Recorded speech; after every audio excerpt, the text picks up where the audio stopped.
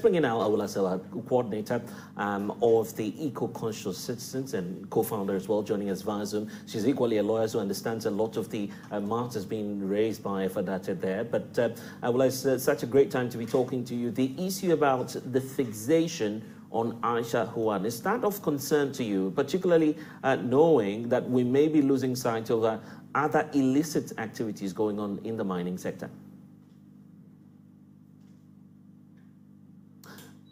And kindly unmute for me so I can get the point you're making, Awula.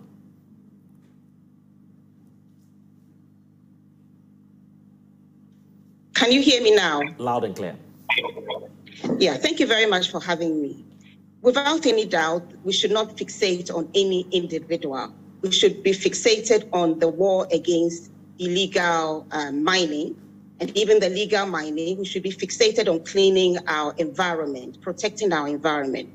So for me, the important thing is, what are we doing about the fight against Galamsey? And let me say that Galamsey, we don't need heavy equipment like excavators. So if this lady is before the court, let's see what the results will be, because it's the court which will come to the decision. The police have investigated, she has been charged. I accept that they are minor charges. And then the prosecution are prosecuting. Let's find out what decision the court comes to. So that is what is important. But we should not be fixated on her, because it could be like a red herring. If we're so fixated on her that we don't look at what is actually going on. Our rivers are still being poisoned. Our trees are still being felled willy-nilly. And we need to focus on it. Focus on how to stop the environmental vandalism that is currently taking place. So I don't think we should just fixate on one individual. We should look at the problem in its totality. The belief is, once we're able to crack down on the likes of Aisha Haung, and this is without prejudice to the processes happening in the court, it will instill some level of fear, if I could use that word, in the system in terms of cracking down on illegal mining. Well, we've made her into a kingpin. I don't know whether she is or she isn't. All I know is that she's somebody who was being prosecuted, and we were told wrongly that she had been deported. We don't know, but she had actually been repatriated. We don't know how she re-entered the country. Did she do so legally, illegally? It's for the immigration officers to tell us how she re-entered the country. Be that as it may, I don't know that she's a kingpin, but I do know as a fact that or shall I say that it is alleged that highly placed individuals are engaging in the activities that are leading to degradation, and we need to get to the bottom of it. Not long ago, the president of the Small Scale Mining Association said that he saw vehicles with specific stickers on them in the forest reserve doing damage. He was arrested, instead of asking him to produce further and better particulars. But he's been released. So the important thing is that let's get to the root of the matter. Excavators are not like needles. They can't just disappear and then appear in forest reserves when we have police checks and so on and so forth. So for me, it could be just focusing on one person who may or may not be seriously involved, but there are other people from Ghanaians and foreigners who are destroying our environment, and we need to deal with them. It doesn't matter how highly placed they are and which political party they belong to. In fact, there are emerging concerns about the prosecution currently underway. The fact that the charge being leveled against Aisha Haung has got to do with mining without the requisite permit. And many lawyers are arguing that this is going to be a leeway for the defense counsel. Of course, you're a lawyer, so you understand all of these issues. How does it come to you in terms of your own assessment of the prosecution in this case? Well, at the end of the day, she's been charged with certain offenses. I would have thought that one would look at the crimes that she's alleged to have committed and then find out what to charge her with. So a thorough investigation should have taken place and then charges leveled against her. Be that as it may, if these were the only charges that we could find, I'm not sure that they carry any serious prison term. They could be just fines. So if Ghanaians are expecting an example to be made out of her, not with the charges that have so far been leveled against her, then the court does not operate in a vacuum. The court has to go according to law, because we are a law-abiding country. Therefore, if there are minor offenses, if she's found guilty, the most the court could do is to give her the maximum, but they cannot invent a sentence that is not applicable to that specific offense. So that's why I'm saying that Ghanaians should not have too many expectations. What Ghanaians' expectations should be that, are we seriously interested in clamping down on illegal mining, whether it's by Aisha or any other person, and what steps are we taking? Because I've said that I'm not impressed with what is going on. Every day there are new images of forest reserves being destroyed, and we all appear to be just sitting idly by whilst it's happening. I'm sure that if we are seriously interested in getting rid of illegal mining, we can do so. We can do so. It's not just by focusing on one individual.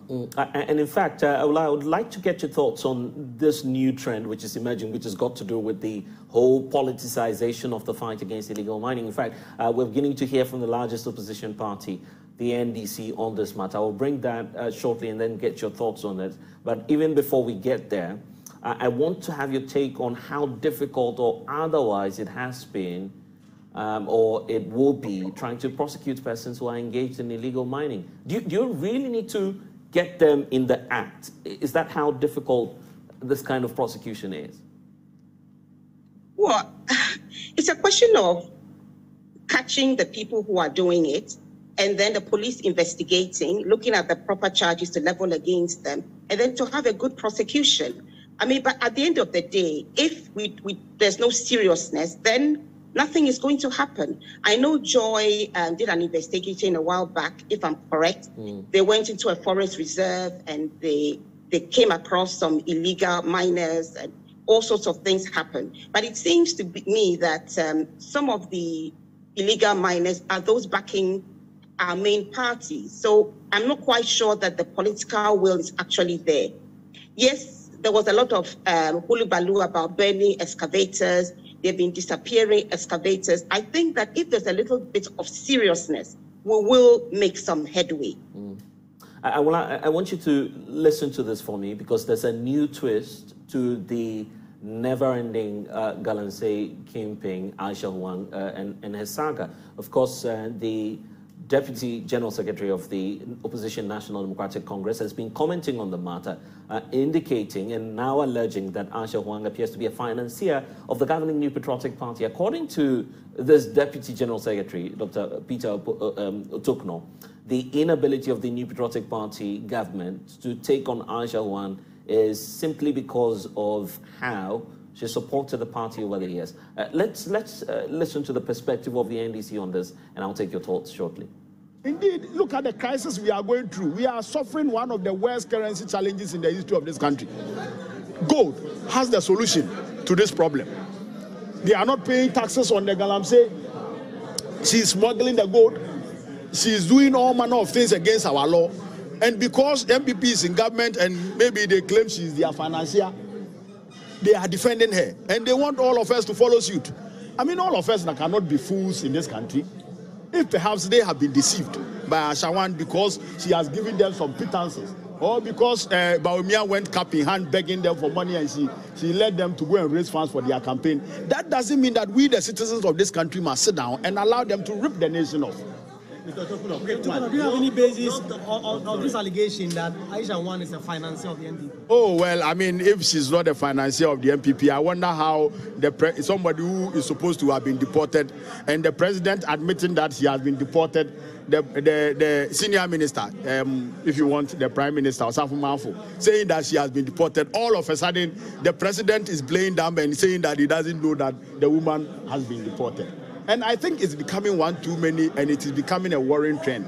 You have a certain president who always says that he's not aware of decisions that he himself has undertaken. The president has issued executive instrument and he says he is not aware. He has written letters of authority and he says he's not aware. Corruption appears under him, everybody is talking about it, he says he's not aware. Today, Aisha Haung, he's saying that he's not aware that Aisha Haung was deported. Very soon, he will say that he's not aware he's the president of this country. And I think that we should be worried, we should be concerned. Meanwhile, the party says the government must ensure Aisha Haung is brought to book.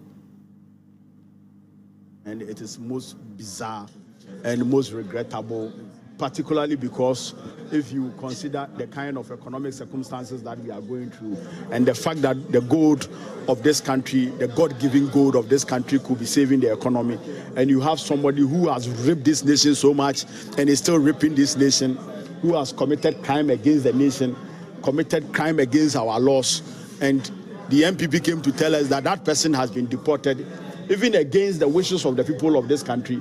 We said that the person has committed crime against our laws. Let's deal with that person. You don't deport the person because the person is not a diplomat. If any diplomat comes here and messed up, because the person is a diplomat, maybe there are some bilateral, arrangements that requires you to deport the person. But this is not a diplomat. This is a private Chinese citizen who has entered our country and has messed up, gone against the law, perpetrated crime, heinous crimes, stolen our gold. You understand? And so, for such instance, you shouldn't have even deported the person in the first place. But granted, be that as it may, you have deported the person. The person has resurfaced in the country. Now, it's two questions that must be answered. Aisha Haung, how did she enter the country? Did she go through immigration? Did she go through the borders?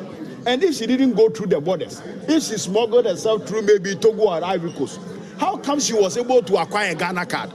How come she was able to go through the NIA to get a Ghana card? That is another criminality on its own.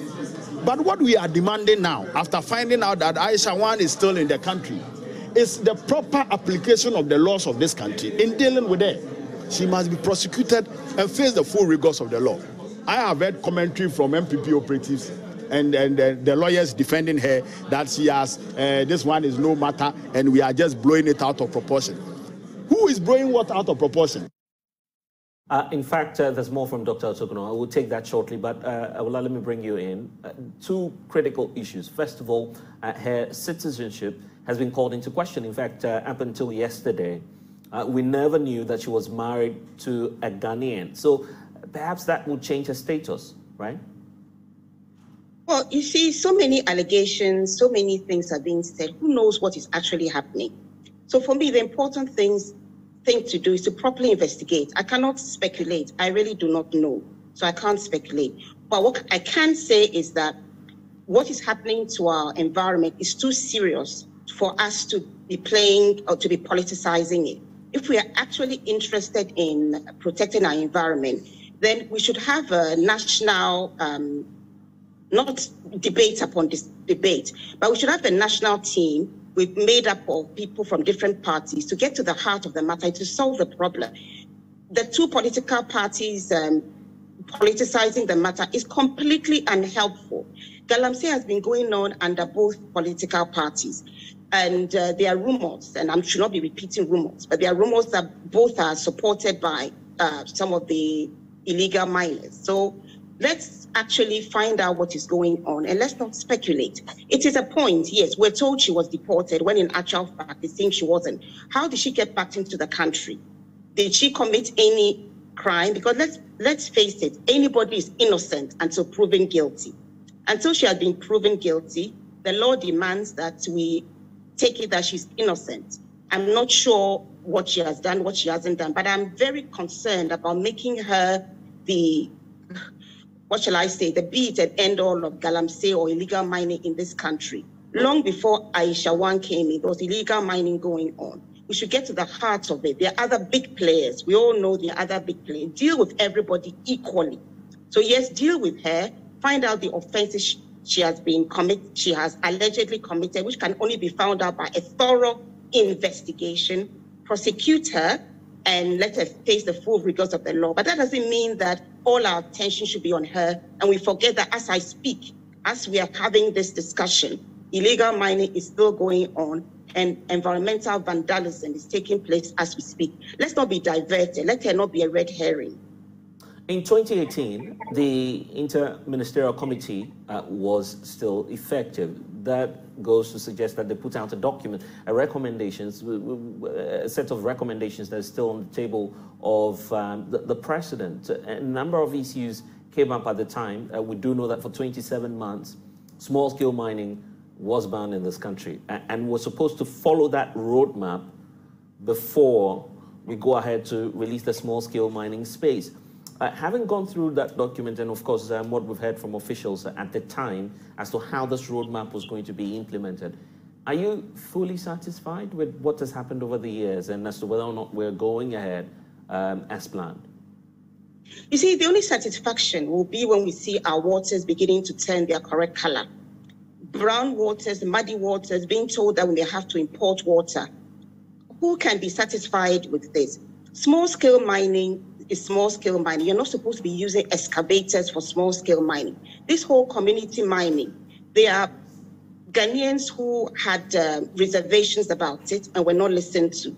So what is going on right now? I think the facts speak for themselves. I mean, there is not much to be proud of because it's not a question of discussions upon discussions, upon action being taken. And what action is being taken should be sustained. It shouldn't be one day we burn excavators and then the next day the illegal mining is still going on. So no, I'm not satisfied. And I do think that it's a matter of national emergency. So we should stop playing political whatever with it and actually come with solutions, whether the army is to be involved, whatever we can do to stop this havoc from going on. And that's why I'm interested. But I think it's totally... Yeah, and that's why I'm interested in the way forward. What should we be considering at this point? A total moratorium on illegal mining, or I mean small-scale mining, if I should put it that way, or I think small-scale mining should we deploy more troops? Right. We can pause it for now. We can pause it for now. Right now, the focus should be on our waters turning to their original color. I mean, I'm not an expert, and I'm sure there are people better than me who can actually articulate what should be done. But yes, it might be a good idea to pause it. And then we should have a national meeting, a national discussion with a view to finding solutions so that the solutions will be the same whoever wins the elections. So that it won't be a point of when you are trying to run for elections, you tell the illegal miners that when you come, you are not going to pursue them, or I don't know what kind of statements were actually made. It should be something that we all put Ghana first. Because frankly, I don't think Ghana is being put first. My party is Ghana. I don't belong to any other political party but Ghana. And I would like to encourage the political parties to put Ghana first and to find the solutions. Yes, I think a way forward might be to have a pause for now. Find out, we know where our forest reserves are. We need to find out which excavators are there and why we should even contemplate allowing mining in forest reserve. And that's why I always say, leave Atiwa Forest alone. There is no point in going to mine bauxite there because we know we can't control anything. And we know that that Atiwa Forest is a globally significant forest reserve. Let's leave it as it is. And coming back to the subject we're discussing, the illegal mining, yes, we can have a pause on so-called community mining, which is not actually community mining. In all of this, where do we place the economic importance of mining to our country? Mining is important. We have our natural resources. But what we need to ask ourselves is that all the mining that has been going on in the country, who is actually benefiting? When we go to the mining areas, have we looked at the standard of living of the ordinary people there? Have they in any way benefited from it?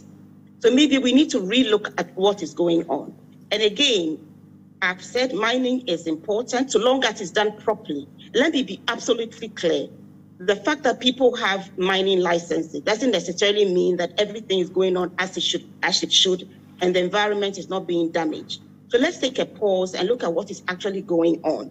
And let's leave the minerals in the earth when we are not quite sure of the damage they will do. And coming back to Atiwa, when we have been told that it will pollute the source of water to 5 million Ghanaians, leave the bauxite where it is. Maybe some time will come when we'll find technology which will enable us to mine bauxite without destroying the environment. Until then, leave it there. There is a green economy. And I can assure you that a lot of money can be generated from the green economy. And that will not destroy the environment, and it will be more beneficial to everybody, not just to the few people who are benefiting from mining in this country at the expense of the nation. Already, the Ghana Water Company is indicating to us that they may have to shut down some of their operating plants. So the effects are really telling on us. It's a dire situation. And instead of playing politics and looking at whether NDC did better than NPP, we should look at the fact that, are we all right? Are we all right? We might soon not have drinking water. So let's pause with this mining since we are unable to ensure that there's responsible mining. And then when we have put our systems in place and we can properly monitor, the Environmental Protection Agency can actually be monitoring and telling us what is going on. Then maybe we can continue. In the meantime, what is going on? A lot of smuggling, destruction of our environment, and what is the benefit to Ghanaians?